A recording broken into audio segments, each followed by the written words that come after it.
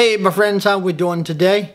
I put out that stainless steel countertop video for a toolbox a while back and showed y'all my paper computerized illustration on how you could turn a restaurant table into a work counter with a stainless steel top.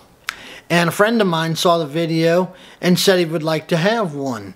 So since I showed y'all how to do it on paper and just drew it, I thought I'd go ahead and video it while I'm building it. He wants to build the actual drawer box. He wants to have drawers in them. So, gonna let him do that part, and I'm gonna do the table. We're gonna beef it up a little bit more, make it a little more durable than it is the way it comes, and turn it into a great stainless steel countertop bench thing for the shop. So, let me show y'all how I'm gonna do that, and I'm gonna get at it. Alrighty? Hey my friends, how we doing? Here sits that stainless steel table. What I've done is I've attached the shelf with the bottom of the shelf 4 inches off of the finished floor there. And this stainless steel table is called a restaurant prep table. Mine is a 48 by 30. Got it off of Amazon for right at $200. $209 to be exact, I think. I think. And here it is on Amazon, guys. Same table. Got to me in about 2 days, I think it was. I'll do my darndest to put a direct link for it in the video. Y'all know I'm no good with that stuff, but I'll sure give it a try. I've been getting some help with that kind of stuff. Hey guys, I wanted y'all to know this. This is the table flipped upside down. The table comes with Allen set screws to set the legs in the corners, but in one of the holes I put a self-tapping screw. If you're going to build a cabinet in and enclose it, moving it around over years, Allen screws will come loose. And you would never want that to happen. So that is a 3/8 inch by 1/2 inch self-tapping, what do you call that? Oh God. Octagon head bolt. And that shelf will never move. Alright guys, this is what the bottom of the table looks like. A bunch of reflections from stainless steel cords. But I'm just kidding. It's shiny, what can I say? As you can see, it has structure underneath where the legs sit, but in the center's just the one layer of the stainless steel. And if you're going to use it for a work counter, you want a little more oomph than that. So let me show you something. Alright guys, from the factory, I kid you not, the nuts they put on these little support rails, I can just take them off with my hand with a slight little break. If I had to guess, like a lot of products, it's gone down some, gone down some assembly line, and they're just on there loose as a goose. So, mine are 16 millimeter. I don't happen to have any 16 millimeter lock nuts. These things come with these, what do they call them, barrel nuts, cover nuts, pretty nuts, you know. So what I'm going to do on them, since I don't have any 6 millimeter lock nuts, I would prefer to put lock nuts. I'm going to put lock washers.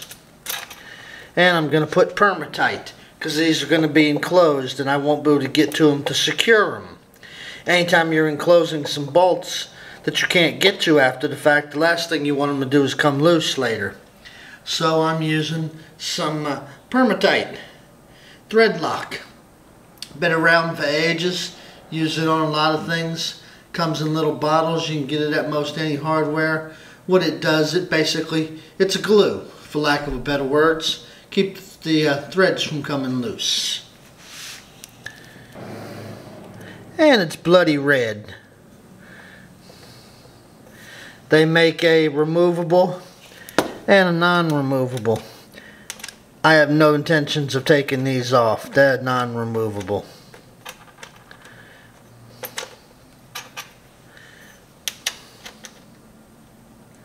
And I don't want them to come off. So, for that reason, not only are we tightening them, because the factory didn't do a very good job of it, we're making sure they don't come loose. There we go. You know, I just realized something. That was pretty funny. And I'll tell you why.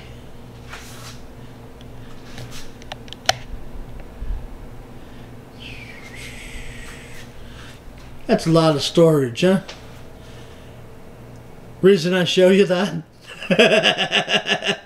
I don't have a 6mm lock nut.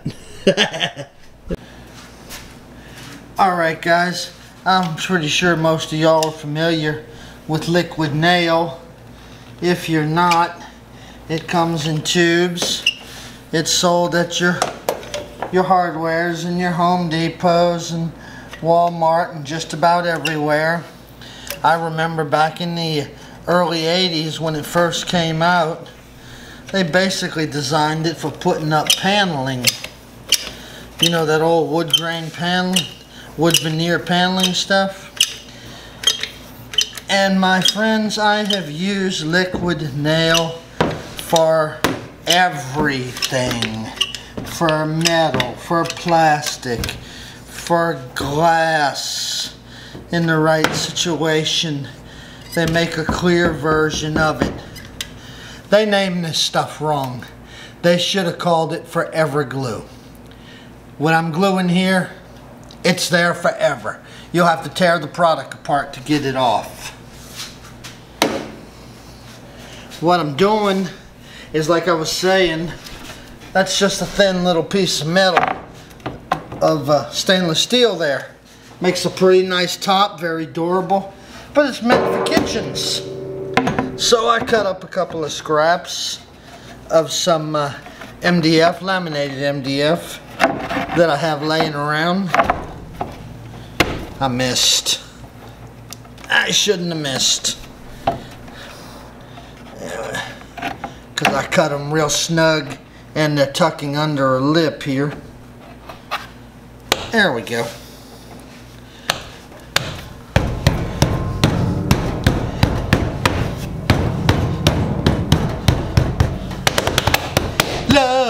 Love, sorry.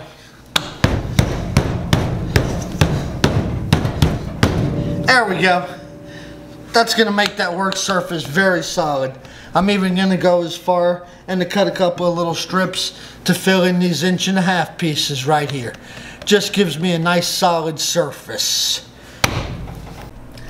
It's hard to see when everything's so shiny, but this right here, this 1.5", is just another flat surface right up on the edge. So not necessary, but I kind of overbuild everything. So I'm going to put some more of this MDF in there to stiffen it up a bit. Alright my friends, I put in those little white extra fillers I was telling y'all about on the other side of the braces, and I went ahead and liquid nailed in some cross runners. These factory made little support beams here are exactly 3/4 of an inch tall. So with the 3/4 inch inside and then the 3/4 inch, I'm about an 1/8 inch below the top. Gonna make for one rock solid top. There you go, you can see what I mean a little better. The little gap I had right over here. Let me see if I can get y'all over there. See? Fill them in right next to the beams.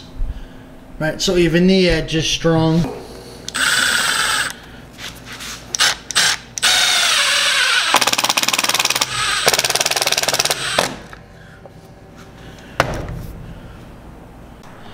There we go guys, all the braces glued and screwed in.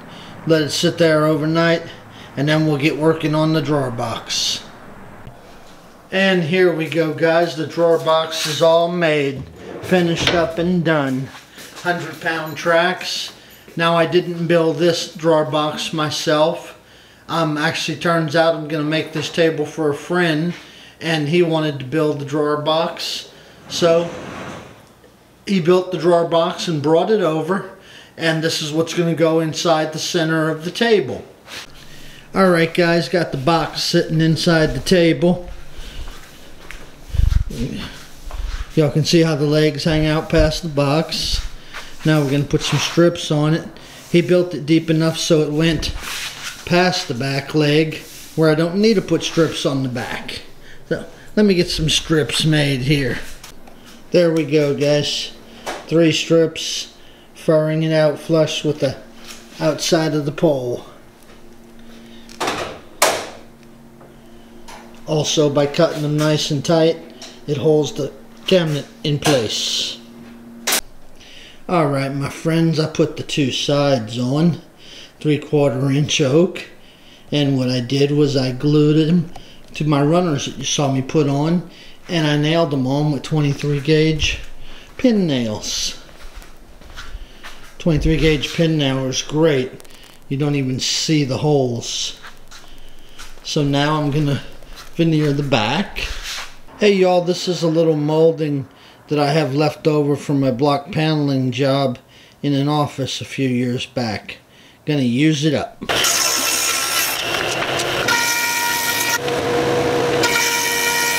Alright my friends, I got the back veneer piece put on, the 3/4 inch red oak back there. And I'm doing y'all a favor this time. Instead of watching me on the saw all the time, I'm just showing you as I build it. Try and help you a little bit. Everybody knows how to cut a square piece of wood. And on the very front, to cover up the legs, I veneered it again. This time I used solid red oak, and since I could only nail it or tack nail it on the right hand side or the inner edge of the box, I put some 2-part epoxy in there and nailed it. Make sure it's nice and solid. And Mr. Berto, I gotta give credit where credit's due, went ahead and put some sanding sealer on the drawer boxes. No gloss or anything, just some sanding sealer, and then sanded it up.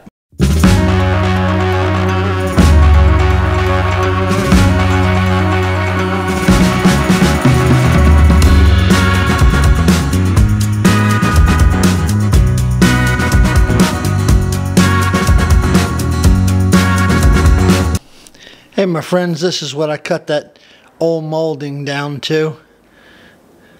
There, y'all can see the profile there. My friends, this is what you call a chamfered corner for when you're building cabinets.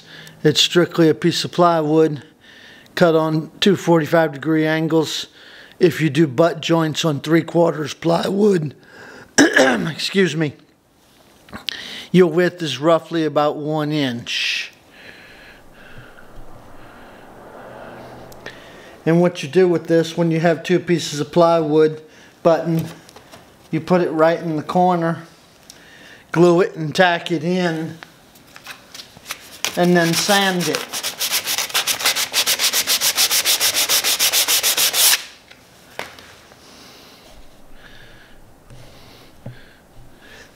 To make that type of corner. And I'm gonna see if I can get y'all a better angle at that, okay? Hold on. What's this doing? Your plywood just like looks like it flows around the corner. And that's what you call making a chamfered corner. When you have 2 joints like that, side by side. And there you go, that's all you have to do to finish that. But, with that shown and that said, that's not what I want to do. Alrighty my friends, here's what I made. This is 1 inch by 1 inch made out of Paduke. I've rounded the outside corner here, and I've rounded the top and bottom on each end. Get that to show up. So hard to get things to show up in the camera. That's what I'm going to use in my corners, and I'll show y'all. Paduke, 1 inch by 1 inch. There you go my friends. You can't do that kind of band strapping by yourself, that is, and film it. Those are crank down straps like you'd use on a truck. Didn't want any kind of nail holes or any bolts or anything like that on those corner pieces. Paduke corners. And from the front side. That's, if you use those type of straps, always try and keep it away from your finished surface when you're cranking on them. Otherwise it can scratch your woodwork or your product or your stainless steel or whatever the case may be. If you don't have a section like I do where I can take the drawers out, then put some cordboard behind it or something so you keep the metal strap from scratching your product.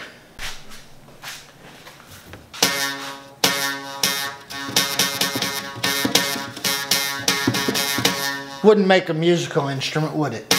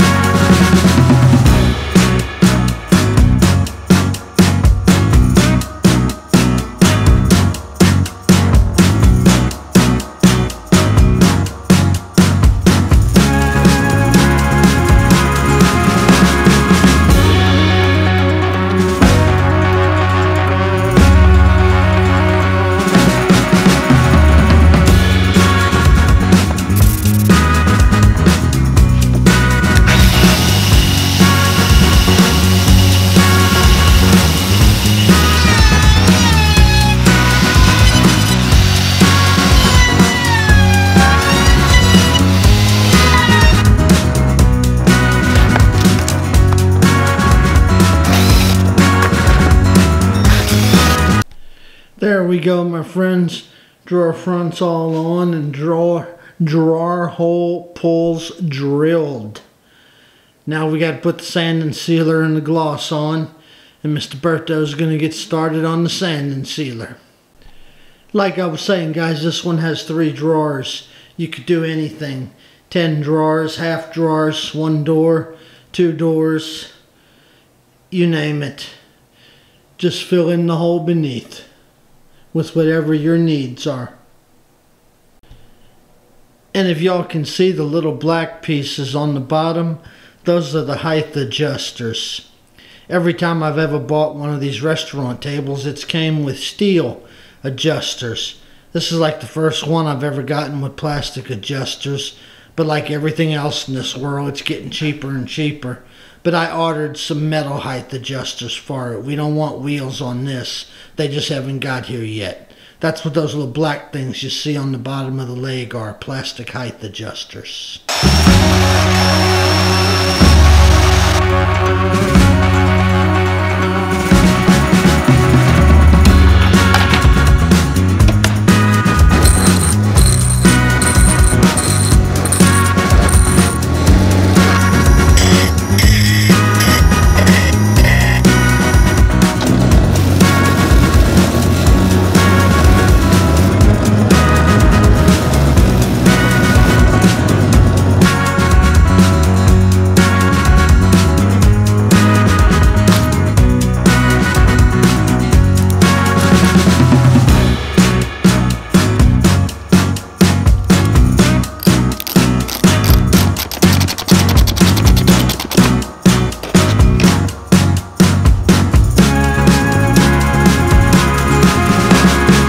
Here it is, guys, all finished.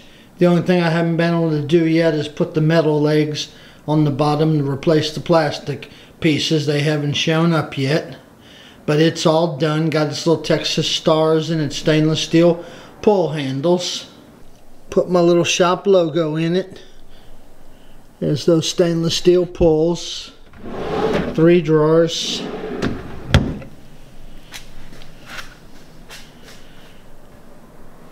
My customer didn't want pegboard on the side, so I didn't. I just left it all plain oak.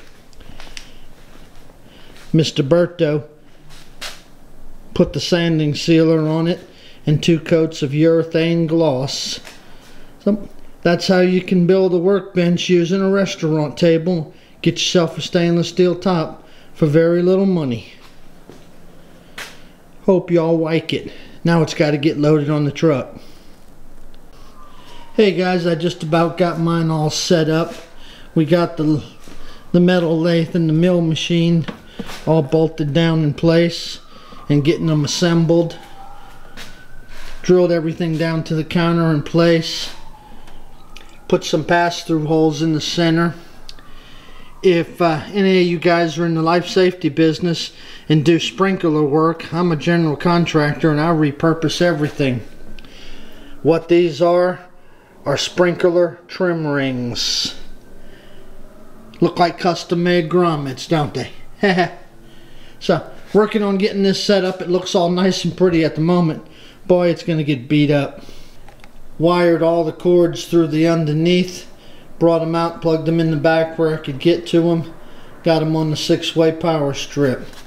There's a male end hanging out here, and like I showed you on the bill video, there's a power end hanging right above. Pull it down and plug it in, and they're all good to go. Cords out of the way for the most part and out of sight. You can do that type of scenario on any work table, and you keep those cords from hanging all over and having to plug in and get in the way. This way everything's set up at your fingertips and ready to go.